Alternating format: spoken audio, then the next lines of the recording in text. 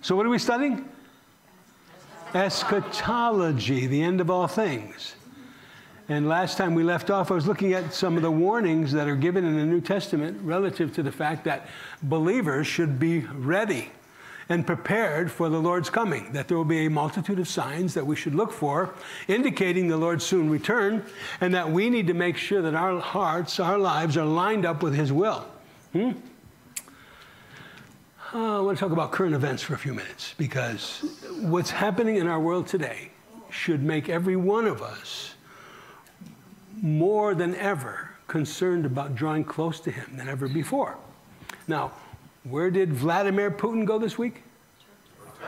Iran. He went to Iran. He went to Iran and he had a conference with the leader of Turkey and the leader of Iran. And what were they discussing? Syria. What agreements did they come away with? Do you know that? No? How about a $40 billion gas agreement?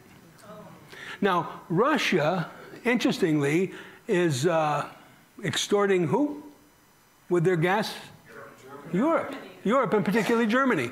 You know that they've cut off the gas supply to Europe for the last 9 days, I guess it is. Supposedly there's a turbine that's being reworked, you know, a gas turbine that helps feed that pipeline. But Vladimir said he's sending mixed messages. But basically what he said just a few days ago, he's going to cut off all gas to Europe. And interestingly enough, he goes down to Iran and cuts a $40 billion gas deal. Wow. Isn't that interesting? Isn't Iran supplying Russia with some drones or some military? Yes, they're supplying Russia with military drones. And we know that Russia, Iran, Turkey are all comprised of the principal players in the Gog-Magog invasion. We studied that a few weeks ago, didn't we? So we see that coming together. Now, something happened that is provoking the Chinese. And they said, this is a violation against China's one China policy.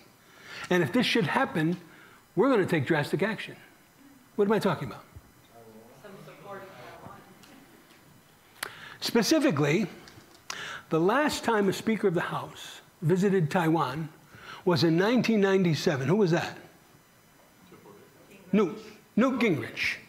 Newt Gingrich visited Taiwan, and that was in violation of China's one China policy, but China wasn't as strong, as belligerent as they are today. Now, who wants to go visit Taiwan? Nancy Pelosi. Yeah. Now, listen, they love taking a stick and poking it into the bear's eye, you know, or the dragon's eye, right? Because that's precisely what they've done here. You need to understand geopolitically what's really taking place. And it's to their benefit in what they're attempting to achieve globally that they create these chaoses, this disorder among the order that's there in the globe today. So China said if she goes to Taiwan, they're going to consider that a provocation against the one China policy, and they're going to take action, and they may even, in fact, take military action against Taiwan. Isn't that interesting? What's happened since we put the sanctions in against Russia with the ruble? It's skyrocketed. Russia's worth more now than when we put the sanctions in place. The ruble is stronger than the dollar. The dollar has become weakened, the ruble has become stronger. Who they're selling the oil to? India, China, right? And the oil that they're selling to India, what's India doing with some of it? Selling it back to us at a premium price. They're getting the oil purchased from Russia at a discount, and then they're just transporting it to us and selling it to us at a premium price. Aren't we a pack of fools? But we shipped all our surplus to China. I'm sorry? We just shipped 1 billion barrels to China. Yeah. Guess what's this for? Now, you would think that these people are out of their mind. How could anybody be so stupid? No, no, no. There's as wise as a serpent and as harmless as one. I mean, as harmful as one, excuse me. They're as wise as a serpent, but they're as harmless as one as well. Now, here's what I want you to take a look at. when you step back and you look at the world situation, the global situation in the West particularly, Europe is having a terrible time with inflation, right? They spent more money, they produce money like it's coming out of the trees, it grows on trees, and they've caused the record inflation that they're having. Now they're having an energy crisis, and they're having shortages everywhere. Supply chain is breaking down, okay? Interesting enough, same things happen in Australia. France. Trudeau in Canada, what's the bad news he got this week? Nobody likes him. Nobody likes Biden. Nobody likes Trudeau. Nobody likes the leader of France. Nobody seems to like any of these leaders of the West. Their poll numbers are all in the basement, yet every single one of them have the same strategy. Every single one of them, record inflation, shortages, supply chain problems, spending money like it's water. Why? Now, wait a minute. If it was just Joe Biden, okay, you could say this man's a simpleton. But when you put all of this together, what's really happening? Why is this happening?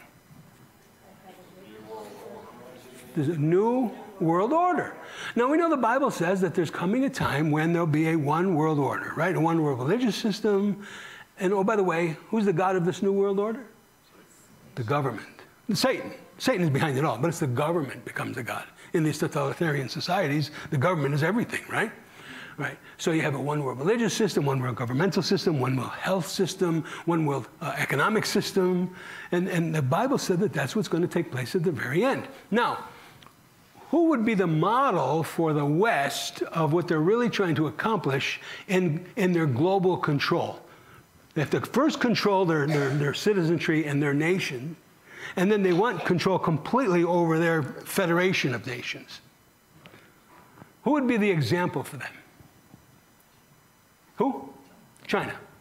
Listen to me. You got to understand, their objective is precisely what China's doing today to their country. But they don't want the Chinese to control the world. They want to control the world. Who are they? These elitists in the United States and in Europe. Now, how and in what way, what are the number of ways in which China is controlling their population?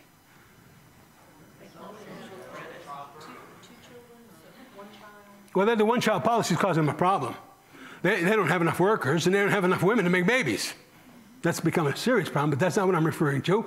There's certain things that they put in place to help them take control of the society. Social credit score. Now, everybody gets a credit score. That's coming here soon as well, right? They watch their social media platforms, and based upon how well they're cooperating in being a good citizen of the state, they get a score. Based upon that score determines your ability to travel, your financial status, et cetera, et cetera. Before that score even comes out, in order to be able to score these people, everyone is under 100% what? Surveillance. China is the people of China are the most surveillanced people or surveilled people in the world. Every single Chinese citizen is under surveillance. They know where everyone is at all times, right? The stoplights, they have cameras. They can track you. Face recognition, everything. It's unbelievable. Now, that's why the Chinese, and particularly the underground church, was so happy when they wore masks. harder to identify them, okay? But they have this surveillance issue, right? Now, what else did they do to make sure they can control the population? That isn't true here yet, but our government is really pushing for it. We're under more surveillance than you realize. You know, keep your Bluetooth off when you're not using it, right? But what is it that they've done? The Chinese have been successful in doing that we haven't done yet here, but we're going to. Disarm. They're going to disarm. They disarm the citizenry. There's no way the Chinese people could rise up against the Chinese military. Can they? Tiananmen Square, remember Tiananmen Square? One man before the tank? Did the people win? No. It was crushed. It was crushed. They just didn't run over that guy. They might as well have. It would have been an example of what they were going to do, and they crushed that rebellion, right? So they're under surveillance. They disarmed them. Now, if you don't cooperate with the state, what do? What did Trudeau do to the truckers in Canada? He stole their money. He stole their money, froze their bank accounts, and then these GoFundMe programs and the social media, they cut them all off, didn't they? Big tech cooperated with them. They crippled those people. Now, that's exactly what China does to its citizenry when it wants to. If you get out of line, you're toast. And you're burnt on both sides. Right? So you have the surveillance, right? You have the financial punishment that they can give you. They're disarmed, okay? And then they have the loss of national identity, really. That's what, not so much China, but what they'd like to do in the West is kind of melt us all together, the global community. They don't like the fact that the United States was so nationalistic under Trump and our patriotism. All of it, now listen, all of this is taking place because it's all orchestrated. We understand that the chief conspirator is Satan. It's Satan, wanting to control. Now, Pastor David and I were talking about this afternoon a little bit, and you said, oh, now that makes sense. What makes sense? Remember you said that to me? The armies? Now it makes sense why the kings of the East will cross the Euphrates River with an army of 200 million and come against the Europeans or the West in the plains of Eshtalon and Megiddo. Why? Because of global control. Now, the West, the elitists in the West want global control.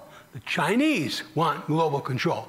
They're both trying to accomplish it the same way, but they're in competition with each other.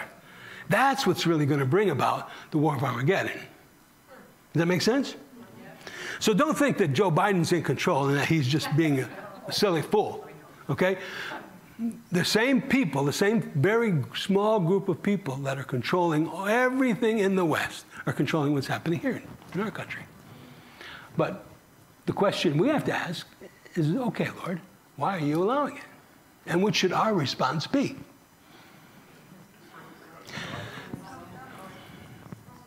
Sorry?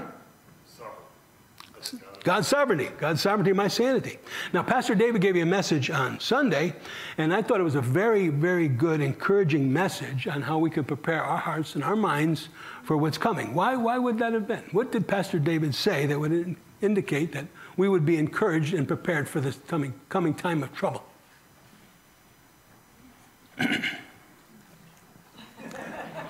You gave a message Sunday, didn't you? You didn't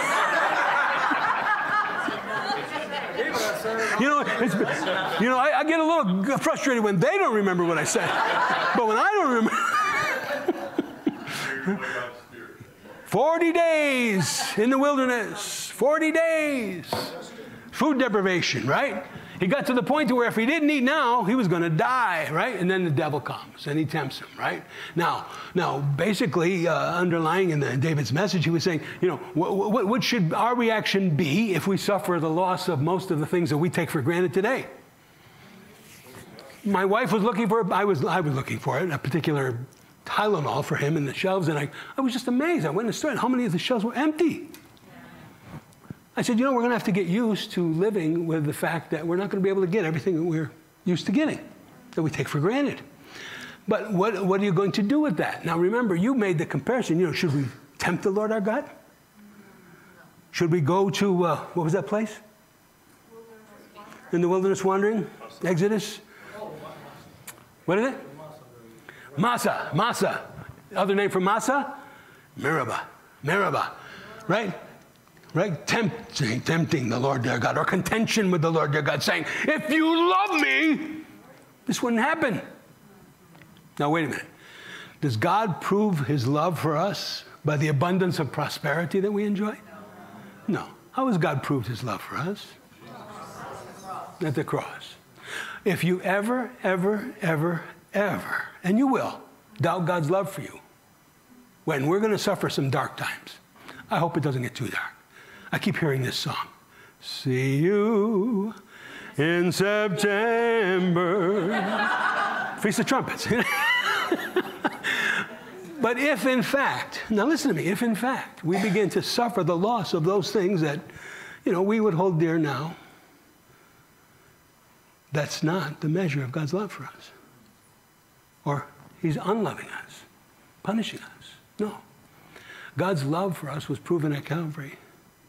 And as he exposed the truth of his love, the grace and the mercy that's given to us through the cross, we can bask in the sunshine of that love even in the darkest times of our life. And we have a message that we can share with the world. I was at Big O Dodge this morning, had to have some service done. And this fella came into the waiting area, and he said, good morning, and I said, good morning. He said, how's your day? I said, pretty good. He said, well, is it pretty or is it good? I said, okay, here we go. He was a Vietnam vet, and he lost a leg. He was shot 5 times, and all of his unit were killed. He had to play dead for a number of hours. Another comrade of his was playing dead. When the Viet Cong Special Forces came, they recognized his comrade was still alive, and they blew his brains out right next to him. And there's been a book written about his life and what he had gone through. And amazing to me, I said, well, how did your faith play into what you've gone through and how you negotiated it successfully? You know, he said, well, I'm not sure. I read the Bible every day, but I'm not sure. I'm not sure. What do you mean you're not sure? He said, well, you know, all these Christians I meet, they're all hypocrites. I said, well, you're exactly right. Most of them are. But don't let that interfere with you coming to know who the real Jesus is. I said, I'm not talking about religion. I'm talking about spirituality. And I said, my friend's name was John. You know, I said, you know what your name means? No, I don't know what my name means. Gracious. Gracious. I said, John, God's been gracious to you. He preserved you. He's got a purpose for that. And at the very least, he wants you to get to know him even more now. And now, particularly in this dark hour, you know. He said, well, some of his friends at the hospital, when they were going through their psychological and emotional therapy, African-American, they would ask the question, what's the purpose for this war? Several of them said to eliminate the black population in America. Can you imagine? Why? Because there was an unhealthy percentage of African-American young men who died in Vietnam. Did you see the left stopped all of the ballets now? They would stop all ballet performances. You know why? White privilege. Yeah. Who participates in ballets? All these white, rich people. You know? It's insane, isn't it? It's the devil. Just constantly dividing us, dividing us, dividing us. Now,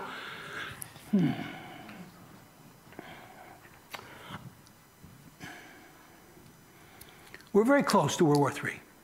You know this, right? You understand this? Who doesn't realize we're very close to World War III? Probably most of you don't realize how close we are.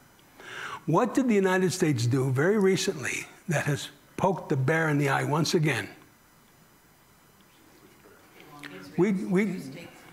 No. What? Put the 2 in NATO, Finland. No, they don't care about that either. Yes, that's what we did.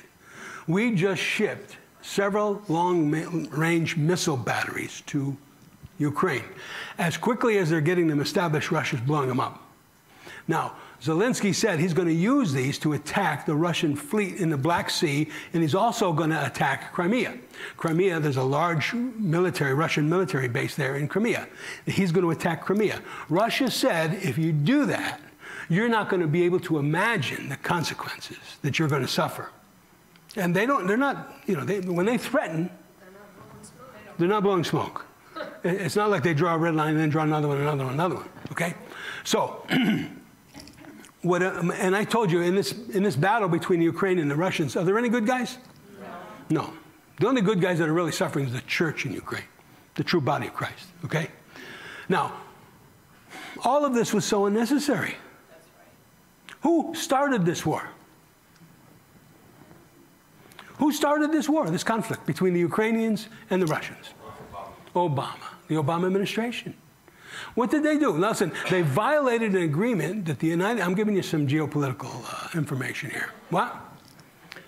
Yeah, they violated an agreement that the West had with Russia, that NATO would never move any farther east than where they were.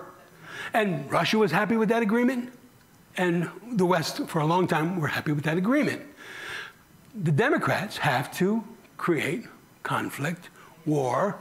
Why? Because they went in there, you know, don't let any crisis go to waste or any chaos that they bring about, because then they bring about the solution, right? Who's taking credit for the gas prices coming down now? The very guy who caused it. That's insane. And he thinks we're all so stupid. But anyway, what happened was Obama started to woo Ukraine, and under the false pretense that he was going to allow them to come into NATO. That immediately perked up Russia. Their antenna went up, right? And they said, no, you're not going to do that. No, you're not going to do that. Well, the more Obama tried to woo, and the Ukrainians were accepting these advances, or whatever you want to call it, Putin finally said, enough is enough, and he took Crimea in 2014. What do we do about it? Nothing, nothing. But that was a warning. He said, no, look, I've warned you. I've taken Crimea. Now I've established this base. I got this military naval base there right in the Black Sea. Don't go any further. I'm telling you, I'm not going to allow Ukraine to become a member of NATO. It's going to remain in neutrality, as we agreed. Trump comes to office. What does Trump do? Trump immediately starts to keep the agreements we made. He doesn't try to woo Ukraine and make Ukraine part of NATO. As a matter of fact, he starts to realize that what we need to do is get Russia to understand that we, Russia and the United States, have a common enemy in Red China. So he starts to try to make advances where we can develop a friendly relationship with the Russians. The majority of the Russian population are what, by religious persuasion? Greek Orthodox. Russian Orthodox. They're Christians. They're Christians. George W. Bush, after visiting Vladimir Putin, what did he come home and say? He's a Christian. He's my brother. Funny way of measuring those things. But anyway, nonetheless, Trump was very right and very smart in trying to develop a good relationship with the Russians so that we could work together to counter the Chinese threat. What did the liberals here and the elitists do? Right? Their heads exploded. Russia, Russia, Russia, Russia, Russia, Russia. Trump's a traitor, Trump's a traitor. And they made up all of these lies and these false scenarios, and then they stole the election. And what does Biden do as soon as he gets in office? Starts to poke the bear in the eye again. They start wooing Ukraine. And this comedian, who's the comedian? Zelensky. Zelensky's a comedian. And right now, the joke is on Zelensky. I want you to understand that. The joke is on Zelensky and his country because the West decided we'll sacrifice that country for our ends, our wicked and evil ends of global domination, right? And so Biden comes along, and he starts making advances towards Ukraine, bringing them in as becoming a part of NATO. And Putin said, no, you're not going to do that. And the only thing that was necessary, the only thing the West and Zelensky had to do was establish some legislation that said they will maintain their neutrality and never become a part of NATO. And what would Putin have done? He would have walked away. Instead, he amassed an army of, 200,000, 250,000 troops on the border and said, look, I'm not going to let you do this. I'm not going to let you do this. Now, it'd be no different than if Russia was trying to establish some offensive military operations in Cuba. Oh, as a matter of fact, they had tried to do that one time, didn't they? What do we call that? The Bay of what? The Bay of Pigs. And we wouldn't let it happen. We were willing to go to nuclear war to stop it. I'm sorry? Oh, but we were safe under our school desk. Yeah. Did you see, wait a minute, did you see the public service announcement that took place in New York City? In case of nuclear war, go in your house, stay home, close the windows. You know why they tell you to get under your desk and put your head between your legs? There won't be a desk. So you can kiss your butt goodbye.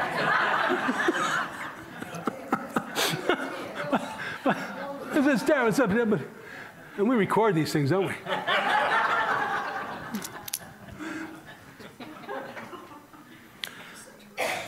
So all that would have been necessary is for Ukraine to maintain their neutrality, to put forth the legislation that would ensure and guarantee that the previous agreements and arrangements that were made with the West and Russia would still stand.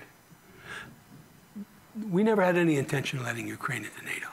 We don't trust that nation. They're so corrupt. Terribly corrupt, right? But we were playing a game. And who are the real losers?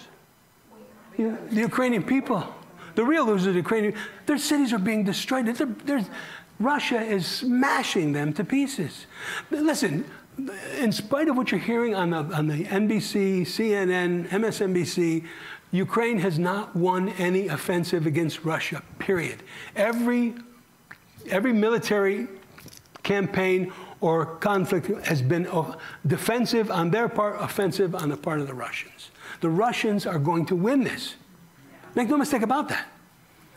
So why is Zelensky willing to sacrifice his entire country? Money. He's bought into this ideology, this elitist dream of this utopia that will never exist. Why does God let it go to the very end, just before we completely destroy every life on the planet, before Jesus intervenes? The second coming? Why? That's right. Because that's what they believe. They believe they're going to create a world that's perfect, a paradise on this earth that they control. And they're willing to sacrifice the Ukrainians. And they're willing, listen to me, they're willing to sacrifice middle America and working Canada and working men and women of Europe to establish their goals. As a matter of fact, there's too many of you on the planet anyway. And most of you are useless eaters, as Hitler would say, right? So I say all of this to say, this is where we are. Now, should you be scared? No.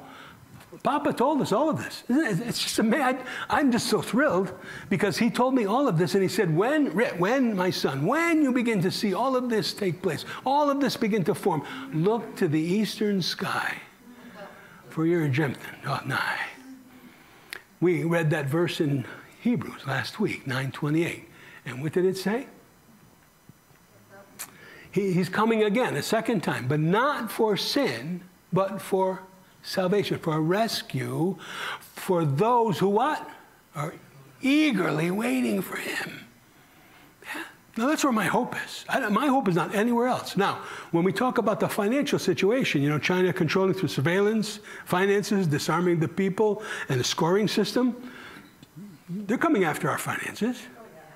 Make no mistake about it. As easily as it was for Canada to pass legislation to steal those truckers' finances and freeze their assets, do you think they can't do the same thing here? They can do it overnight.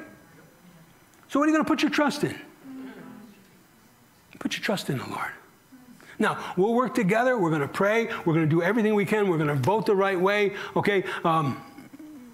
But I believe that God said all of this was going to take place, and so from my perspective, it's inevitable.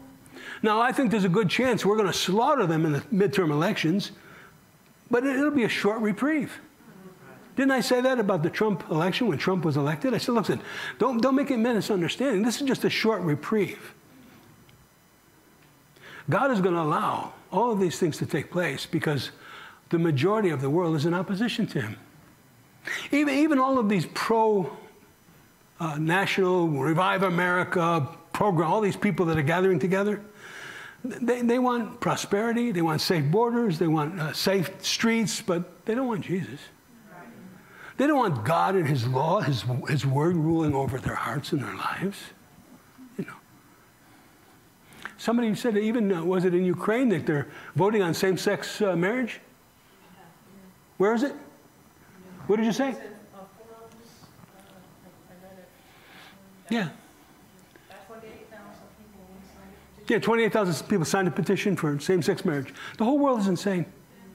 But we know that one or two forces are inspiring and driving every individual on the planet. Now listen, is anyone ever really truly free? You know, we talk about we want to be free. I want to be free, free to make my own decisions, free of this, free of that. Is anyone ever free? No. Never. You're never free. You're either controlled by one or the other, either by light or darkness, either by God or Hasatan, either by the world and your flesh or the Spirit and his word. Amen? And that's what you need to understand. Now, I choose to be a slave to the word and a slave to God, and not a slave to my flesh or this world or Satan. Amen? Many, out of fear, are going to cave. Look at the fear they put into our population with the COVID. And listen, now what are they beating the drum about? Monkeypox, monkeypox, monkeypox. And all the homosexuals are up in arms, right? Because they haven't done something soon enough. Why? We know why. It's being recorded.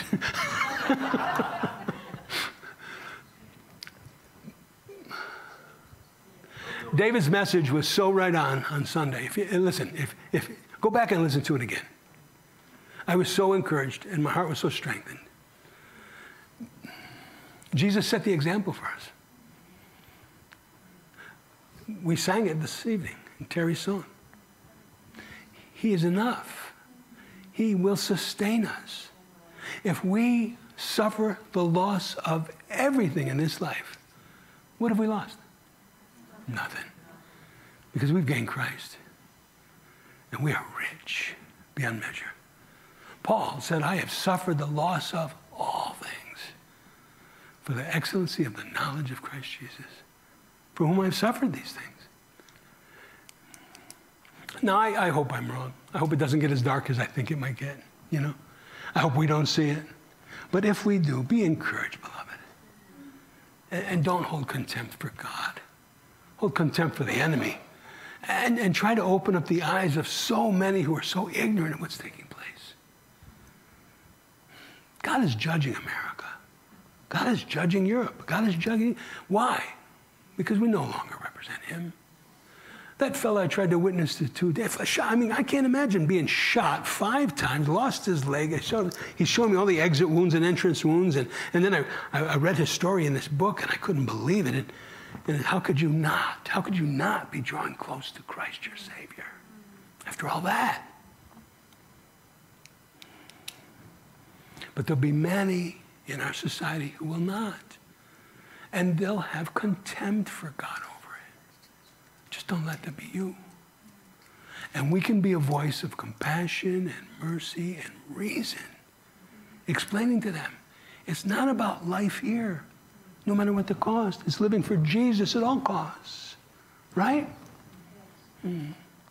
So back to the warnings. Okay, so we're looking at some of the models or types in the Old Testament, if you remember.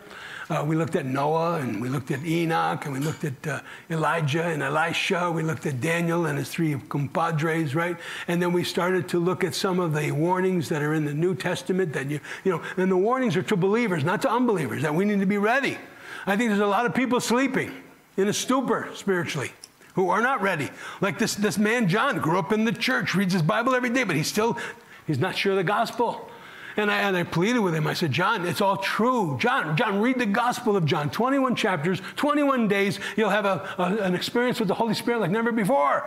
John wrote that to prove beyond a shadow of a doubt that Jesus is God. He said, no, he's the Son of God. No, Jesus is God. But there's so much confusion out there, isn't there? Isn't there? But we need to let our lives be used now to bring that light of the truth. Our weapons are not carnal. No. Mighty through God. Here, go back to Mark. Now, we said the apocalyptic literature in the Gospels were where? You remember? Matthew 24, Mark 13, Luke 21. Speaking of the apocalypse, what does the apocalypse mean?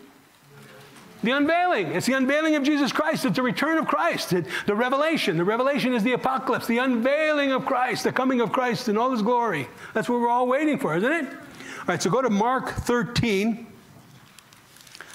We want to look at the exhortation there. In verse 28, he begins that parable we talked about last week. What was that? The fig tree. The parable of the fig tree. And boy, wasn't that exciting when we look at all of the dates and the times, and we're here. We're here. The one nation not playing into all of this is Israel.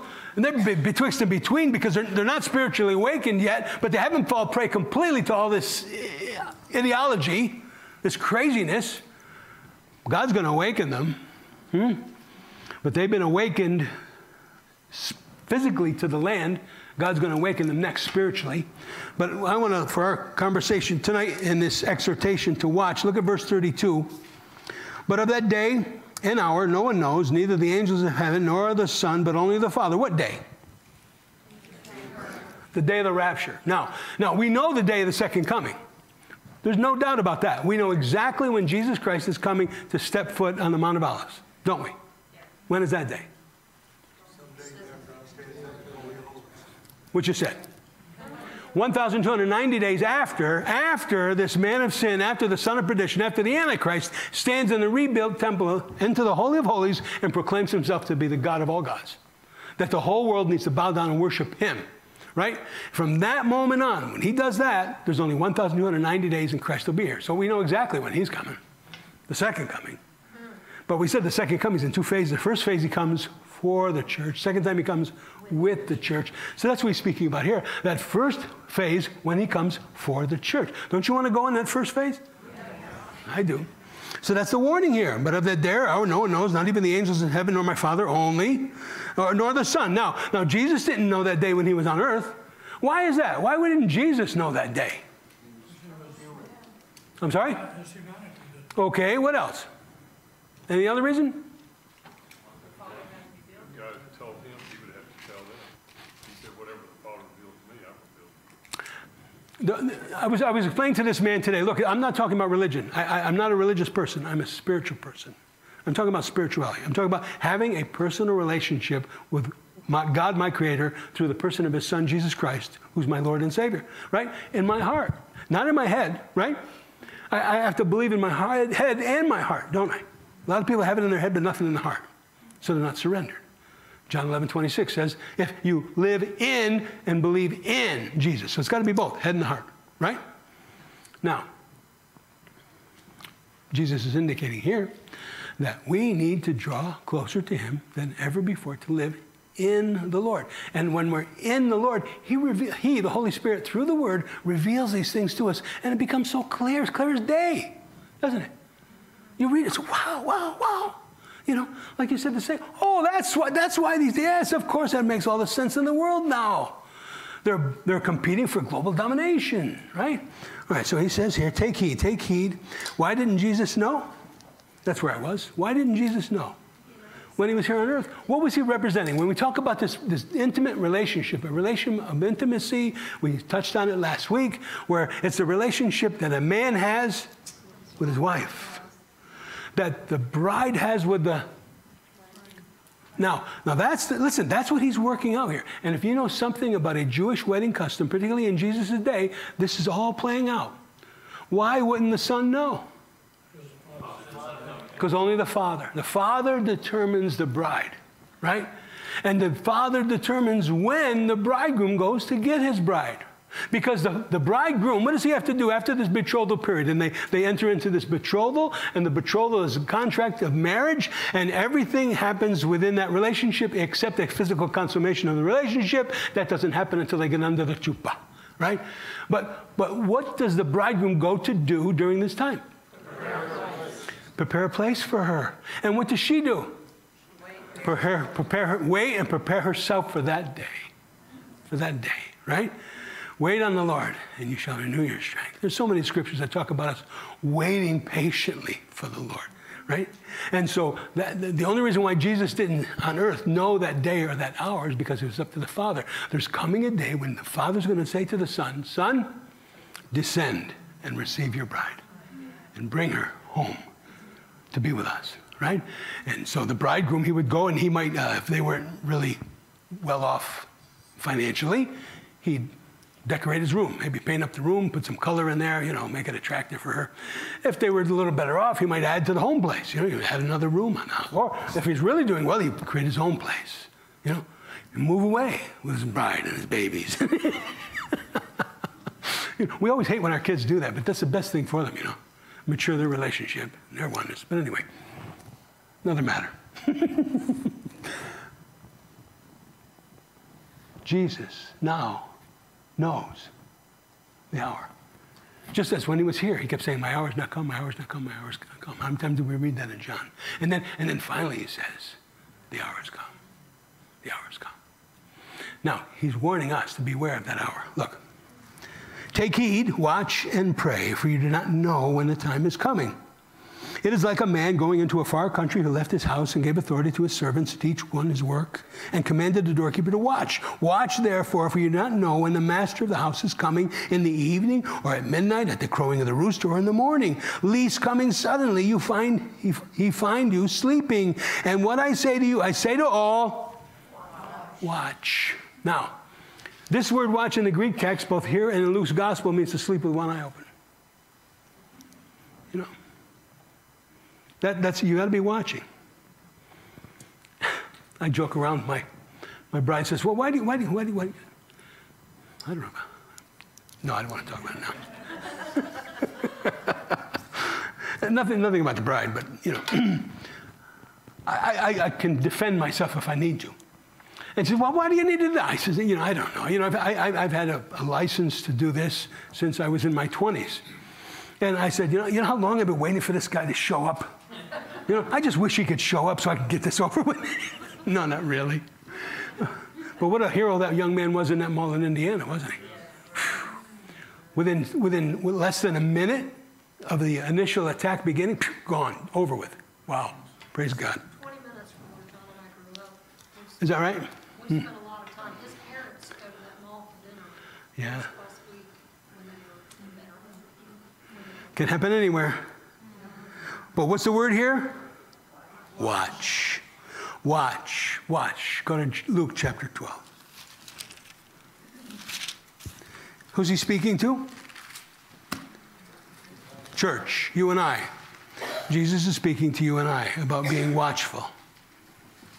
Chapter 12, Luke.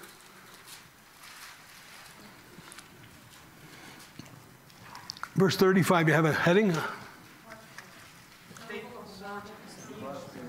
You must be ready. The expectant servant.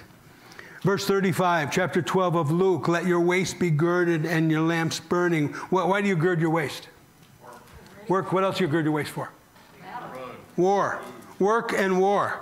If you're going to war or if you're going to work, you gird yourself. So you have freedom of movement. You can run, you can move quickly.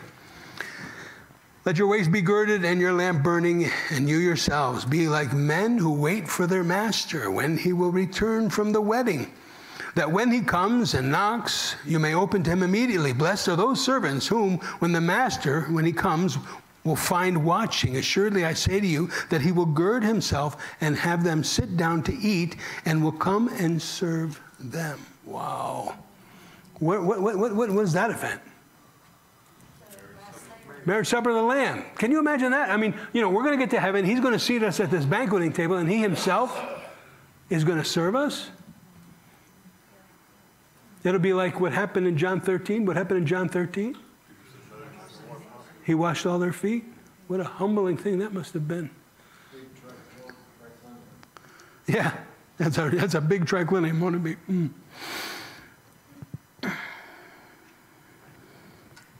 Blessed are those servants whom the master, when he comes, will find watching. Assuredly, I say to you, he will gird himself. He will have them sit down to eat and will come and serve them. And if he should come in the second watch or come in the third watch and find them so, blessed are those servants. But know this, that if the master of the house had known at what hour the thief would come, he would have watched and not allowed his house to be broken into. Therefore, you also be ready, for the Son of Man is coming at an hour when you do not expect him. Now, we may not know the exact hour, but we should know and be aware of the season of his return. That very, very, very soon we're approaching that day. Do you believe that? My study of Bible prophecy and eschatology, I mean, there's the plurality of signs, plural, of the time singular that we're in. It's amazing. And just some of the geopolitical intrigue that we talked about tonight. Wow, doesn't it amaze you? I mean, you know, I think, David, didn't you in your message on Sunday say you couldn't believe how fast things have been changing? I mean, it's just so incredibly fast. It'll take our breath away when we see some changes that are going to take place in the very near future and how quickly they're going to take place. Yes, I never had that experience. You know, but I'm sure some of you ladies can tell us about that, right? As that day comes, the pains get closer in frequency and then more intense in the pain as faith pangs upon a pregnant woman. Look with me at Luke 21 now. That's that apocalyptic chapter.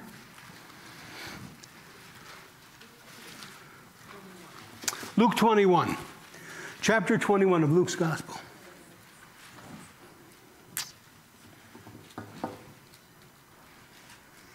Now, beginning in verse 29, he talks again, the third time now, the parable of the fig tree. Think he wants you to get that down? That this is a very, very important sign. Israel has always been an important sign. Began there, it's all going to end there, right? With the nation of Israel. God measures all of human history by the way in which he's dealing with the Jewish people, with Israel. The 69 sevens have passed. One 7-year period is left. And that'll be the end of the age. The end of this world as we know it, right? But look at verse 34, the warning. But take heed to who? Your wife? Your kids? Your husband? Your neighbor? Yourself. Listen, at the end of the day, at the end of the day, it doesn't matter what else happens, what anybody else does. The only thing that matters is your relationship with Jesus. I don't care what you may be suffering. I don't care what you may be going through. If you're drawing close to Jesus, you're going to be okay. And I don't know how many times I've told this to people who are in very difficult situations, people where their husbands have walked away or their wives have walked away. And I tell them, look, we're going to pray. We're going to hope that the Lord will restore. But in the fact that he does not, if he doesn't answer your prayers the way you would like him to, I guarantee you this, 100% guarantee you draw close to Jesus and you won't have anything to worry about. You're going to be okay. If you don't, you need to be concerned. Because as David pointed out in his message on Sunday, there'll be a lot of people who are suffering the testings that are coming upon this world, and they're going to have contempt for God. If this is love, I don't want anything to do with you anymore. How foolish is that? How foolish is that? Why is there all this suffering in this world? As I tried to explain to that man today, why the bloodshed? Why the war? What? Sin. Sin. And where's that sin most prevalent? Where should we be concerned about that sin more than any place else? Take heed to yourself. I pray all the time, Lord Jesus, please change me. Change me. From the very core of who I am, change me, Lord. Make me more like you.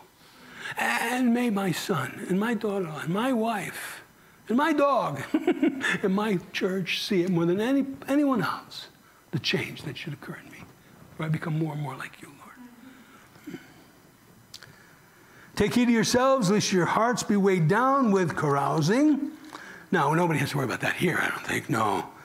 But boy, it's sure a problem in the contemporary church, isn't it? Carousing. Oh, man. Carousing, drunkenness. Okay, no, we're no drunkards here. No. How about the cares of this life? Boy, that can get all of us, can't it? Yeah, right. Come on. We can get so overwhelmed with the cares of this world. I have to be careful about all of the information I take in about what's going on geopolitically, because my mind and my mood can go in the wrong way. So I have to stop, I have to shut it off, and I have to get into the good news and be built up again. Then I can go back out there and take a little bit more of that, I don't want to get totally beaten down, right? But I want to be informed. I want to be aware. I want to be as wise as a serpent, but as harmless as a dove. Not like the opposition, who are as harmful as the serpent and as wise as the same. But do not let that day come on you unexpectedly, for it will come as a snare on all those who dwell on the face of the whole earth. The whole world is going to fall sway to the evil one. And what's happening? Now, there's the great deception coming. And these world leaders and these governments and these elitists don't even realize how much they're being deceived right now. Oh, what's about to be exposed to the world? Aliens. Listen, you laugh. It's true. It's true. NASA hires all these religious leaders to prepare their devotees for the contact with aliens, how they're going to process aliens with regard to their religious beliefs. But we know exactly what all of this is, don't we? Some of these programs that have, what's this one program? The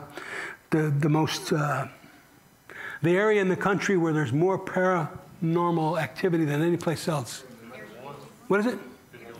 Huh? No. Skinwalker Ranch. Yeah, upstate New York, yeah. Anybody want to see the Skinwalker Ranch? Don't bother. But it's all demonic, and it's demonic deception. And they hire all of the physicists and scientists and wow, to try to study this paranormal activity. Read the Bible.